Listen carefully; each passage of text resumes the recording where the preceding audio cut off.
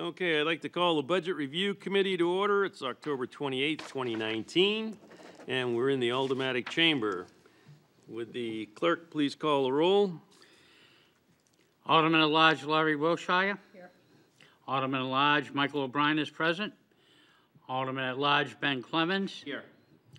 Alderman Jan Schmidt. Here. Alderman at Large David Tenza. Present. Alderman at Large Shoshana Kelly is absent.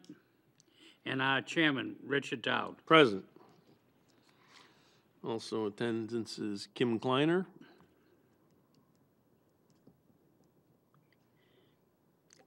I'm also here. Oh, I'm sorry.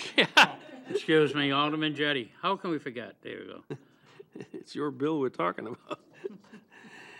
Okay, I'm going to go out on a limb and say there's no public comment since there's no members of the public here. Communications? There is none. Unfinished business? There is none. New business resolutions? None. New business ordinances? Before us this evening is 019-063, amending the elderly and disabled tax exemptions. Mr. Chairman, I'd like to make a motion to recommend final passage. Okay, the motion on the floor is to recommend final passage of 019-063. Would I go out on a limb and say, Ms. Kleiner, are you here to talk about this at all, or no? Probably questions. All right, so discussion.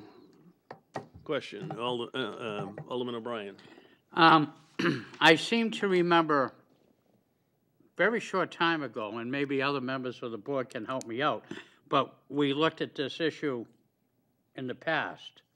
And at that particular time, we came out and we found Nashua, compared to other municipalities within our geographical area, we're actually either quite liberal or ahead of the game to some degree on what we give an elderly exemption. So the question is, because whenever we give exemptions, we still have to collect a certain amount. So somebody, it's not just giving money away, somebody has to make up for the loss, and it could inflate the tax rate. So I want to understand, what is the particular dire need to this at this particular time? Alderman Jettie. So it was brought to my attention by a constituent that the exemption for the elderly was different than the exemption for the disabled. There was an inconsistency between the two. The starting exemption, and for those, I know you all know, but for the public, a tax exemption is, it exempts part of the value of your property from being taxed. So the beginning tax exemption for the elderly, for people 65 to 74, is $192,000. So that means if you own a house that's worth $200,000, the first $192,000 is not taxed. You're only taxed on the $8,000 after that. That's if you qualify for the exemption. This constituent pointed out that although the lowest or the lowest level of exemption for elderly is $192,000, for the disabled it starts at $194,000. There's a $2,000 difference, and I couldn't really determine that there was a good reason for that $2,000, and it caused some confusion among taxpayers as to what exactly what they qualified for. And I talked to somebody in the assessing department, and they agreed that there was some confusion by people. And so I thought for the 2,000, it didn't seem like that great an impact. That it's made sense to me that we should make them the same. So what this ordinance does is it raises the that beginning elderly exemption from $192,000 to $194,000. It's only $2,000. I also noticed that to qualify for this exemption, you you have to, you're allowed a maximum income. And for the elderly, the income is $50,000, whether you're single or a couple. But for the disabled, it's $36,000 if you're single, and $40,000 if you're a married couple. So I thought to achieve some consistency, we ought to raise the maximum income for the disabled to the same as the elderly, $50,000 for a single person or a couple, just to make them the same, so that there wouldn't be this confusion. I also noticed that the maximum assets that you're allowed, for the elderly, it's $150,000. For the disabled, it's $125,000. So again, to make it consistent, I thought we could, raise the maximum asset level to $150,000 for the disabled, so they're all the same. So in the future, if this is adopted, the exemption, the beginning exemption for the elderly would be $194,000, as it is for the disabled, and the maximum income for the elderly would be $50,000. The same thing for the disabled. The maximum assets would be it's $150,000 now for the elderly. We would raise it to $150,000 for the disabled. When I was reviewing the ordinance, I also noticed that the ordinance, so this, like many of our ordinances, is based upon enabling legislation from the state legislature. And, and that enabling legislation has qualifications, to as far as, people who are eligible for this. You have to own your home. And it talks about whether you own it jointly or as a tenant in common with a spouse, or whether you own it jointly or as a tenant in common with another person who is not your spouse. And our ordinance takes these qualifications and tries to condense them into one sentence, and it paraphrases these qualifications. And it ends up misstating the qualifications. So it leaves out tenants in common, and there are some other discrepancies. So after talking to the legal department here,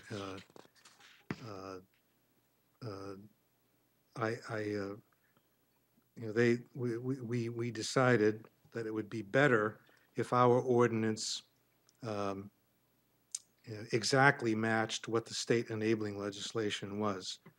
So that's what this does. Instead of paraphrasing it, it copies exactly what the state law provides.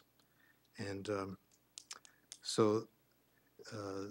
and I consulted with the mayor's office, and he said that he had no problem with this. And I spoke to Kim Kleiner, and she did some research about what the financial impact, the issue that you raised, Alderman O'Brien, and she came up with some figures as to what the impact would be.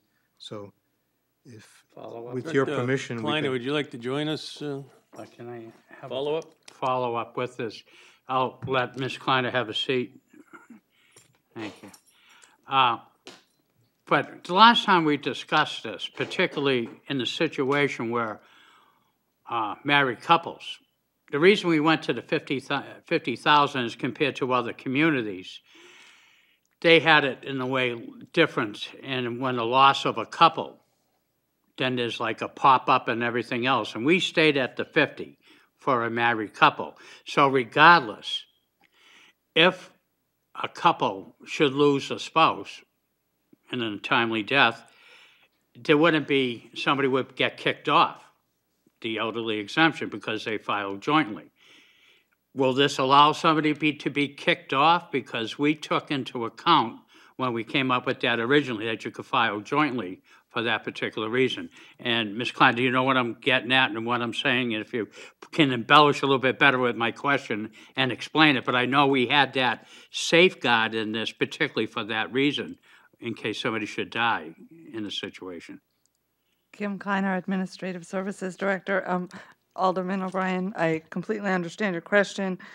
This will not allow that. This does not change that fact. Still, the income is not to exceed 50,000 single joint.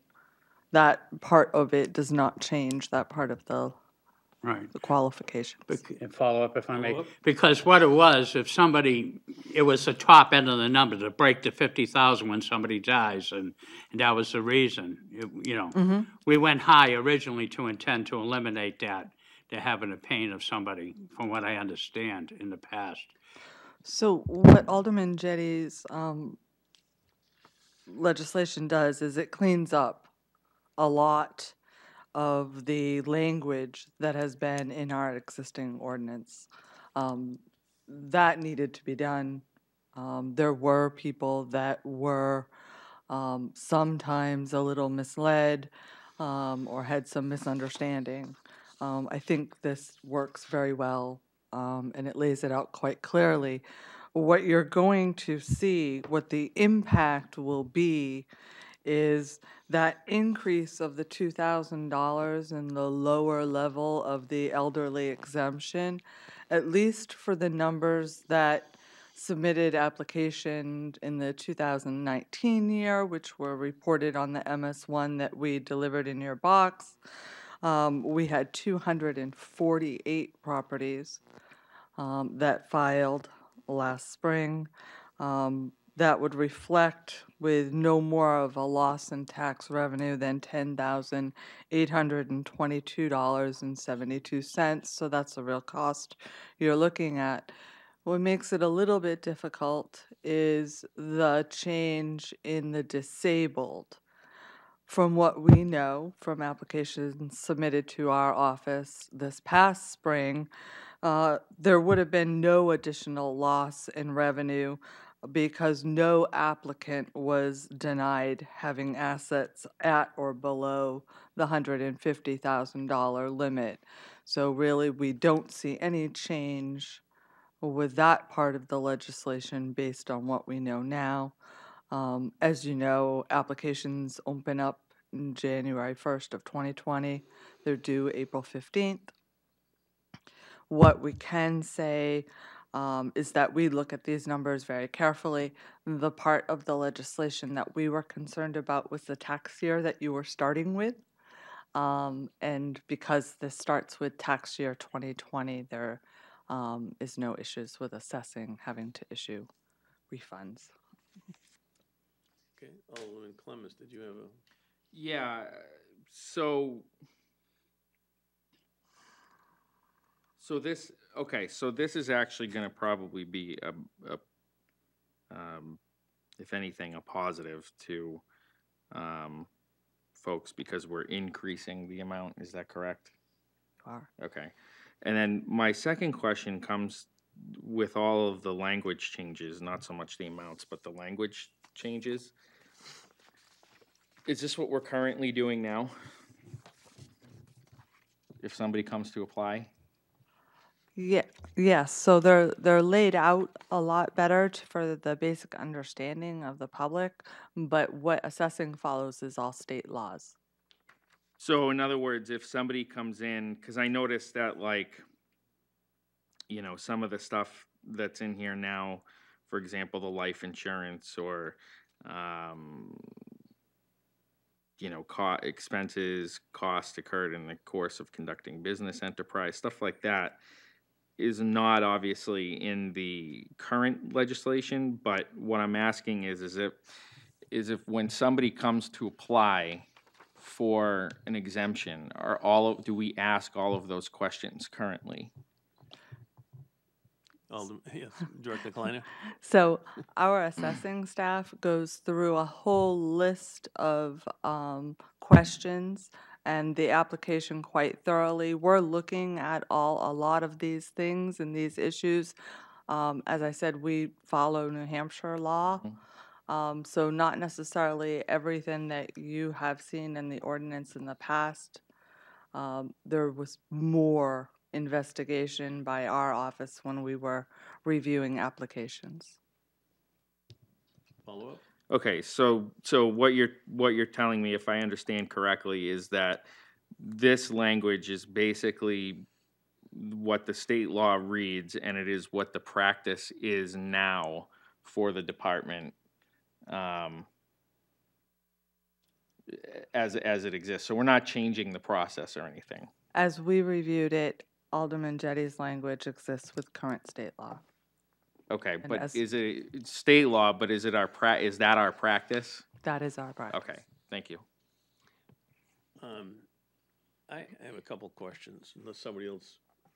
I know when taxes go up, or we reassess, that people, particularly elderly, are concerned about losing their homes, and I think this to a greatest degree helps significantly for the people with the least incomes.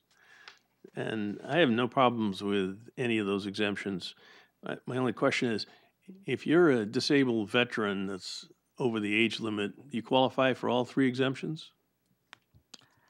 Well, so you're receiving the veterans credit.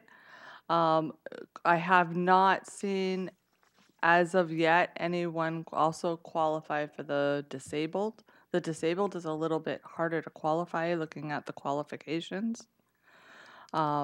So most of our veterans receive the veterans credit, but do not qualify for the disabled unless they meet the specific rules and regulations of the disabled.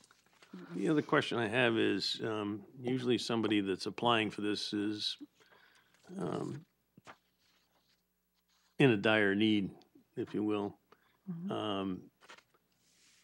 But when and that's why and the real estate market takes taken out of it because the home doesn't count. It's other assets. Do we ever get in a situation where people, all of a sudden the stock market's doing well and they have some amount of 401k or something, and all of a sudden they're a couple of dollars over the limit and they're off the hook? Or I always thought that perhaps it should be flexible to some kind of metric that as it goes up, the exemption goes up, so they stay whole. But I'm not quite sure what metric you'd use or how you would apply it, but I'm just curious. The other thing is, business expenses, business income is exempt, is that right? I'm not sure where you're reading that. What's I think I read it somewhere oh, you have my. It could have been wrong, but I thought it was business expense was for So business. under 295-4A,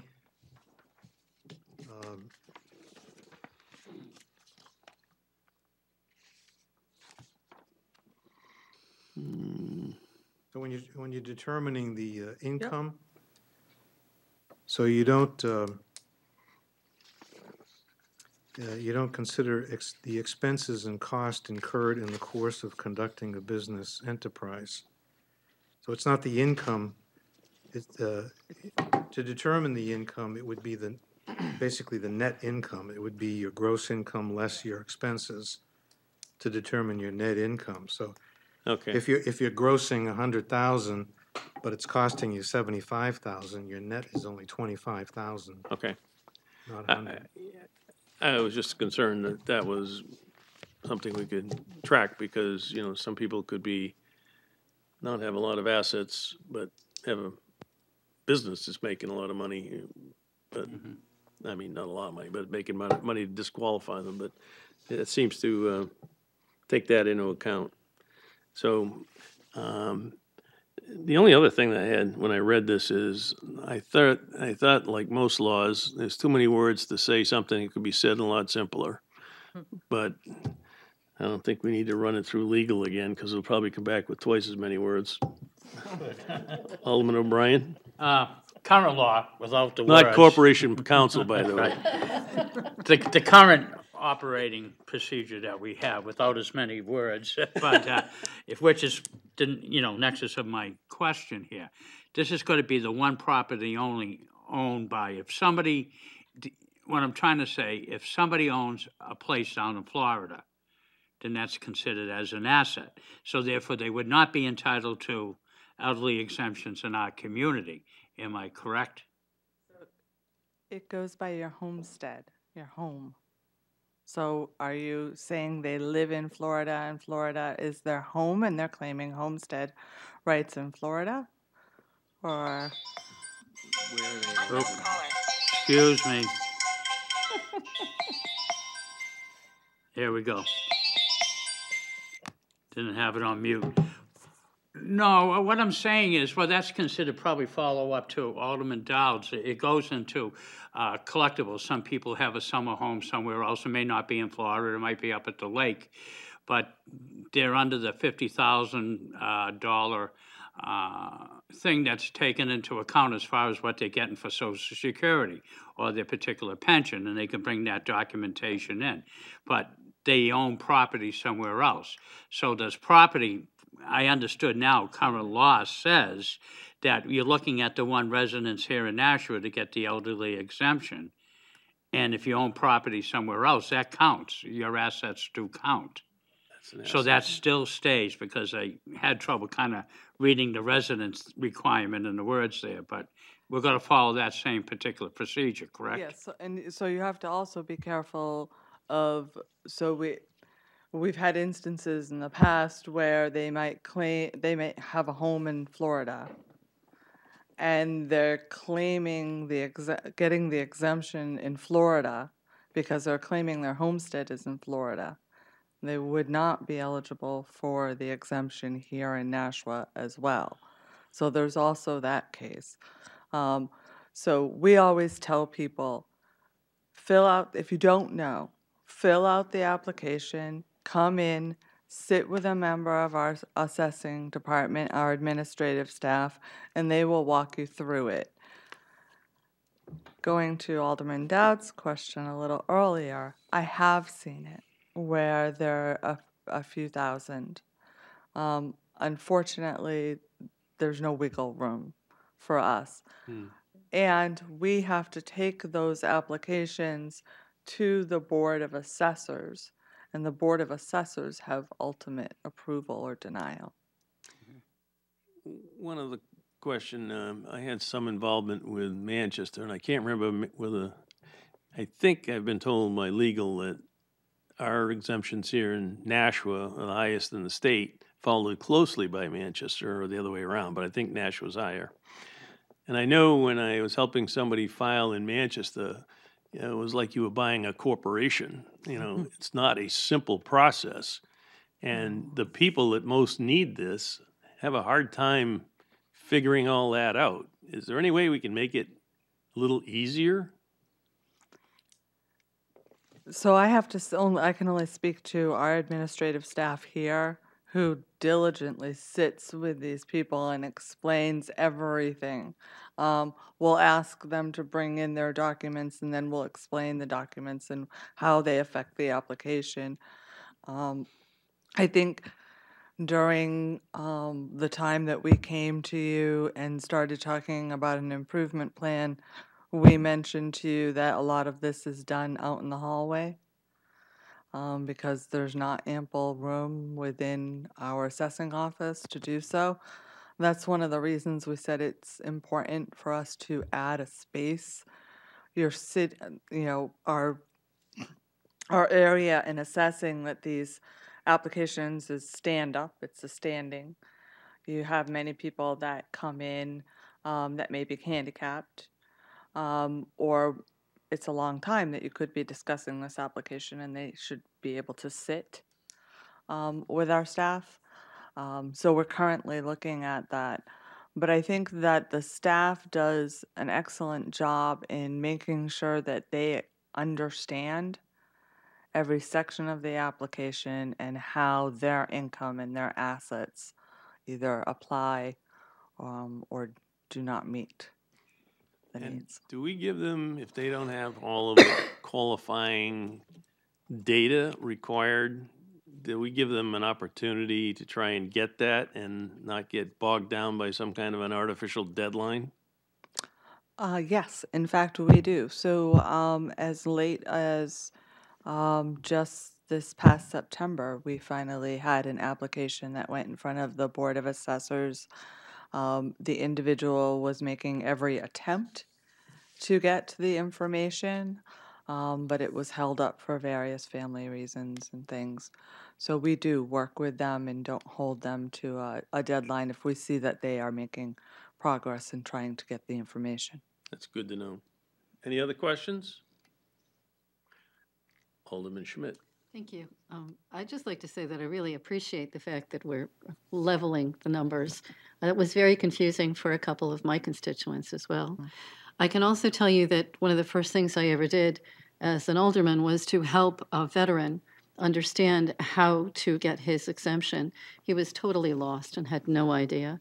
And when we introduced him downstairs, he had an opportunity to talk to someone. He understood, and he was able to get what he needed. So good department, and it works well. It's just a shame that it's in legalese instead of simple, simple American language.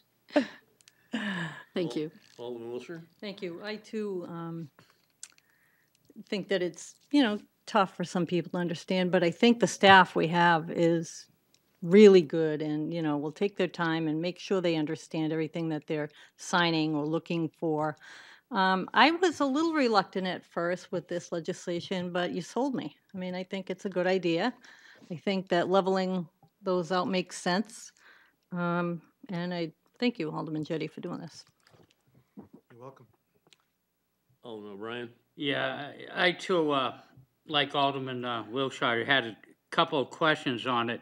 And the reason is because I completely understand when you, as up at the state level, when we came up with the veterans, and we had to look cold hard into Nashua, and we put on, didn't granted 100% to what the state law allowed, because there's the dangling particle out there, how many veterans actually live in the community, what would qualify.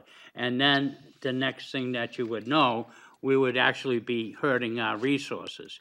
I'm all in favor of helping the elderly live and come and live in a great city that this is.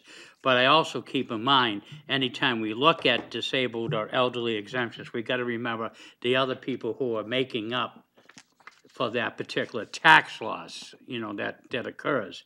We do have right now the situation with the Elm Street School that needs to be either repaired or replaced and other general issues. So if I came across a little bit like the doubting Thomas, it was with good particular reasons.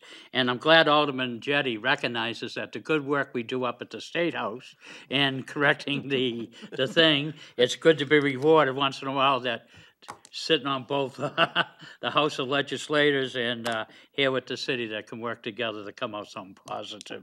So I am going to support this very well. Okay, speaking of the state legislation, in here it says the city of Nashua hereby adopts the provisions of New Hampshire revised statutes annotated 72:37-B as they may be amended from time to time. Now, will our ordinance automatically change as state law changes, or does it somehow trigger that it has to come back and be changed, or how is that going to work? We watch state law, so we get notified, but I think some of the very cleanup that Alderman Jettie has brought forth is probably a result of laws changing but we should be updating our ordinances with changes that are made at the state level. We're notified as soon as any changes. So, as the head of assessing, you're going to be notified when state law changes, and you'll bring that to the attention of the board or legal to change our local ordinance? Sure, we'd be happy to. Okay. Sounds good. Any other questions or concerns? All right, the motion on the floor is to recommend final passage to the full board on ordinance 019-063.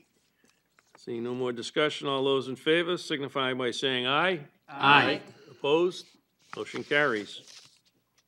Thank you. Director Kleiner? General discussion? No? Okay, okay, I'll wait for the public comment. No public. Remarks by Alderman. A couple things. I don't know if you get notified today that the budget meeting schedule for December 23rd is moved to the 16th. And we're also going to have another budget on December 2nd. So if you just note those dates down, it'll be in the schedule when it comes out. But I just thought I'd give you a heads up on things that, so we can get cleaned up. Is, question of the chair. Yes. If you call a meeting on my birthday, is there any dispensation or any compensation with that? Yeah, you have to take us all out Oh, afterwards. boy. I will be here on my birthday, folks. Alderman Dowd. Yes, Alderman Wiltshire? Thank you. And the reason for the budget change in December is because the full Board of Aldermen meeting would have been on Christmas Eve. Christmas Eve. So figuring that we probably wouldn't all want to be, well, maybe some of us would want to be here on Christmas Eve, but not me. So we're going to move that to the 23rd, which is why Alderman Dowd graciously switched budget. Okay, and I think there's a personnel meeting scheduled for December 2nd. I think we're going to move that. The chair may not know it yet from that committee, but there's a reason. Okay, let's see. No non-public required. Do I hear a motion? Motion to adjourn. Motion is to adjourn. All in favor signify by saying aye. Aye. Opposed? Motion carries. We're adjourned at 7:32 p.m. Mike's is still on.